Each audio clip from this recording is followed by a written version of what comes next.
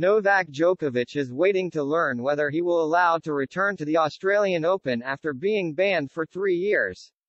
Novak Djokovic's father has hit out at the Australian government as the world number 8 waits to learn whether he can return to the country for the first Grand Slam tournament of 2023.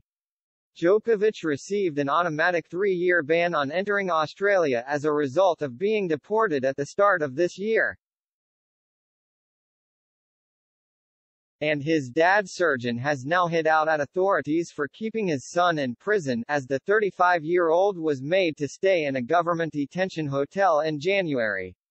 Djokovic hit headlines at the start of 2022 when he arrived in Australia unvaccinated with a medical exemption from Tennis Australia, only to have his visa cancelled at the border.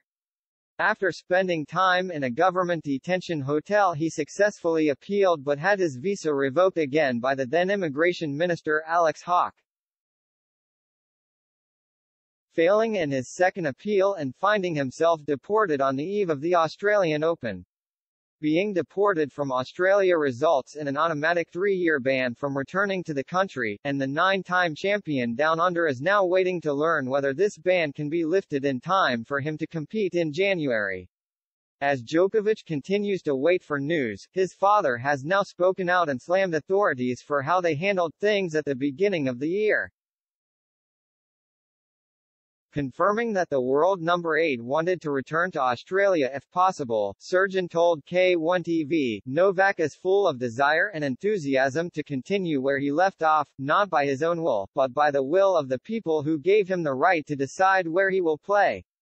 The same as he was when they expelled him. But that 21-time Grand Slam champion's father also accused the government of trying to destroy his son, claiming the rules were only changed while Djokovic was en route to Australia. Though the country had always required vaccination or a valid medical exemption to enter. He continued, I have to choose my words, I didn't choose them when they kept my child in prison, which is the shame of all shames. They wanted to break him and destroy him, to show through him that they can do whatever they want. While he was flying on a plane between Dubai and Melbourne, they changed the law. Australia was responsible. The situation is the same now. I don't know if it will change.